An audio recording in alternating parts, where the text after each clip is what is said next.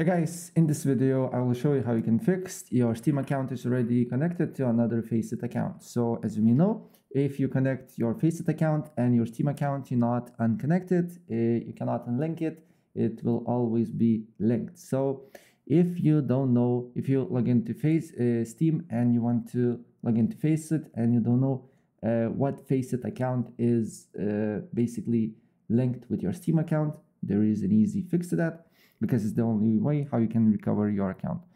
You just need to open a browser, go to faceitfinder.com, and then open up your Steam account. Then press on your icon here or the name, go to profile, and then copy Steam link here.